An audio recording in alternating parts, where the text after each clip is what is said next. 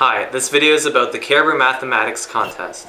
I'm going to show the solution for the January 2016 Grade 7A Contest Question 23, which also came up in the Grade 9-10 and 11-12 contests. So the question is, Sneaky Sarah is hanging a picture on her brother's wall using two nails, A and B, and a piece of string.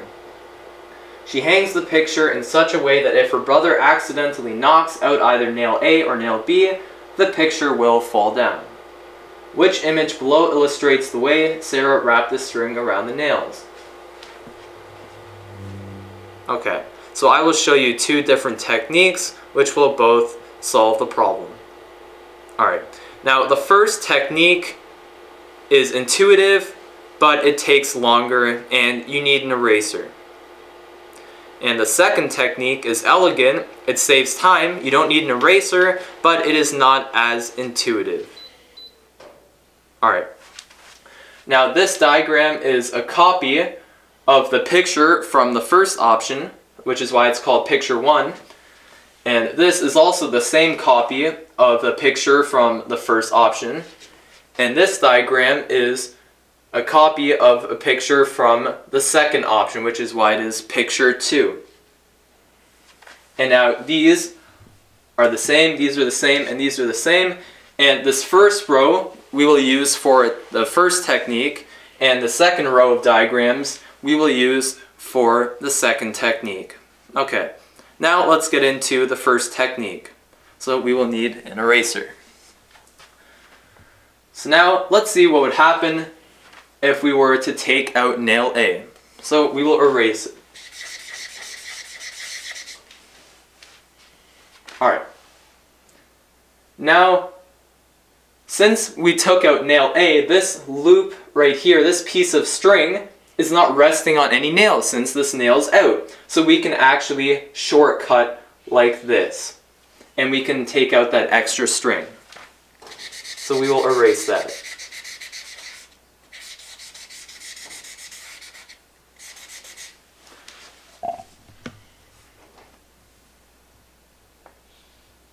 Okay, so this loop would be here, but now we can see this loop is not resting on this nail B.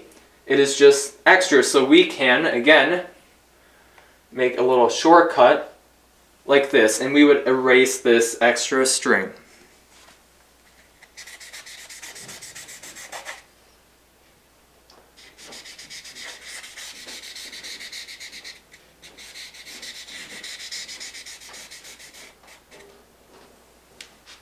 Okay, now what we have is just the string, but this string is not resting on this nail B at all, and we know that nail A is taken out. So that means that after we take out nail A, this picture will fall down. Okay, now let's see what happens when we take out nail B in the same picture. So we will erase nail B. Okay. Now let's look at this loop here, since it is not resting on that nail B anymore. So here it goes, loops around here, which means that we can just make a shortcut like this. And then we will just erase this extra string.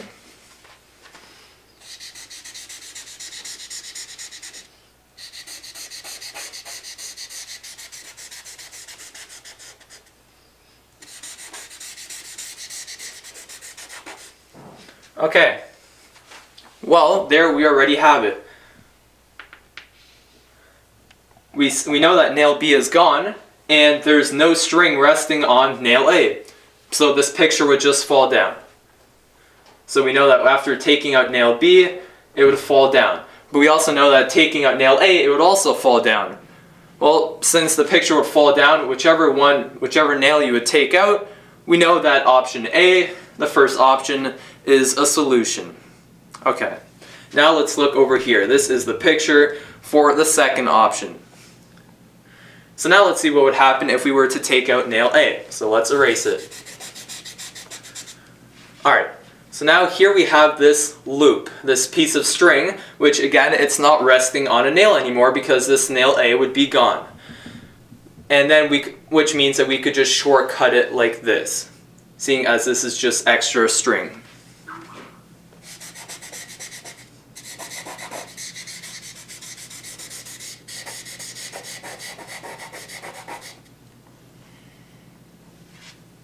Okay. And now here, this string is also just extra, so we can just make a shortcut like this and erase this extra string here.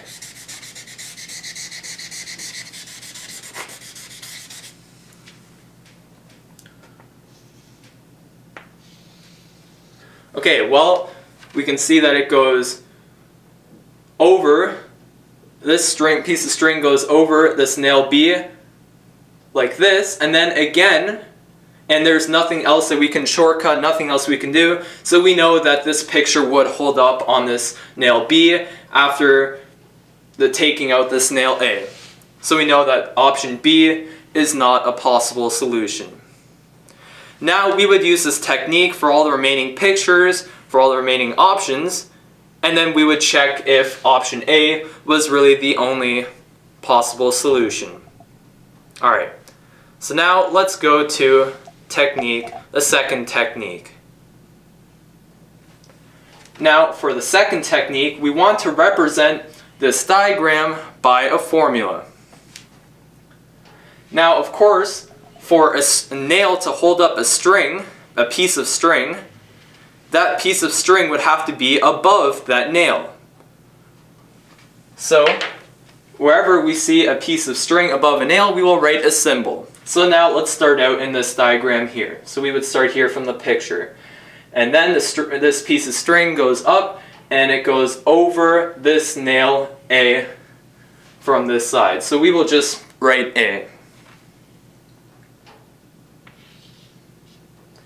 Okay, and then it keeps on going, and then it goes over nail B from the same direction, so we will write B. And then, as we continue to follow the string, it then goes over nail A from the other side, from the opposite direction, so we will write A to the power of -1.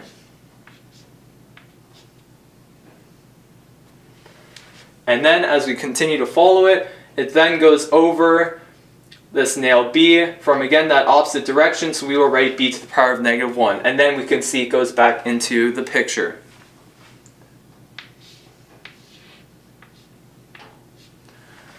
Okay, so now you might be wondering, why are we writing to the power of -1, A to the power of -1, B to the power of -1? Okay, well, as we go over a nail, so from clockwise, like this, and then we were to go counterclockwise right away over that same nail, so clockwise and then counterclockwise, well, that nail wouldn't be able to hold up that string. And it would be like as if there is no string that ever went over that nail. So that would then have to be equal to 1, which is like A times A to the power of -1, which we know is A times its inverse is 1. So this is a good way to represent that. Alright, so now let's move on. Well, this is again just the same diagram here, so we will just rewrite this formula. A, B, A to the power of -1, and B to the power of -1. Okay, and now let's look over here. So we start out here, and then this piece of string goes over the nail A clockwise, so we will write A. And then we can see it goes over nail B counterclockwise, so we will write B to the power of -1. Okay, and then it goes counterclockwise over nail A, so we must write A to the power of -1. And then, after that, it goes over counterclockwise over nail B, so we will write B to the power of -1 again.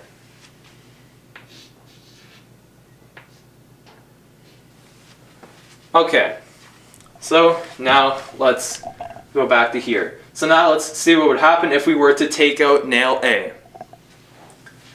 Well, then it would be as if like there is no string going over that nail A. So that would be the equivalent of just not taking or not having a factor of A in here. So we would then cross out the factors with A. So A and A to the power of -1, and equivalently that is like setting A equals to 1. Because whether you put 1 times B or just B, it's still be B. And same here for 1 times B to the power of -1 or just B to the power of -1, it's still the same. So we will just write it like this. And then what we then have is B and B to the power of -1, which then simplifies to 1. And again, equivalently, that is just like if there is no string going over this nail B, as we have 1. That means that after taking out this nail A, this picture would fall down. Alright, and now let's do that over here.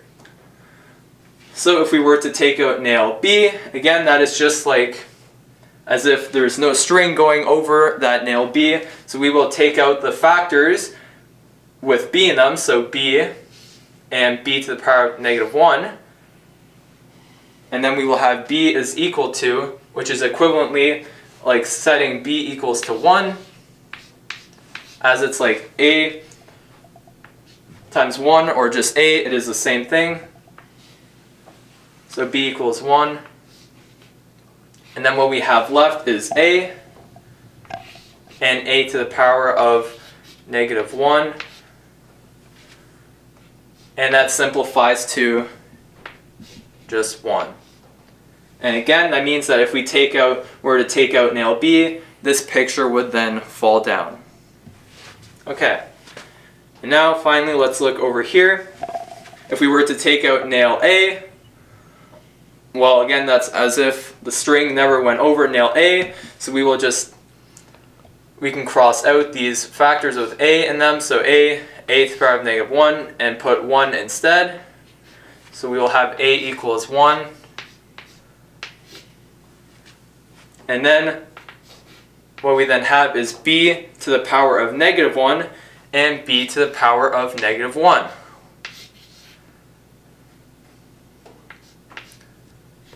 Well, those don't cancel out. We have B to the power of -1 and B to the power of -1. And what that shows is that the string goes counterclockwise over the nail B twice, which is, when we look here, exactly, well, here, simplified, this is exactly what we have, as we see the string goes counterclockwise not once, but twice. And it would hold up that nail, or the nail would hold up the string and the picture as it is not equal to 1. So as we can see, technique 2 gives us the exact same results as the technique 1, and even better in technique 2, it even showed us where it went counterclockwise and how many times, which here, like I just showed, it went twice over that nail B.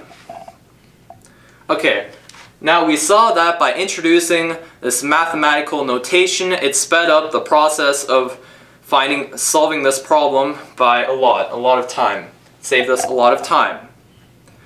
Now there will be a follow-up video to this video where we will be introducing an even more powerful mathematical notation which is capable of solving problems with 3 or more nails.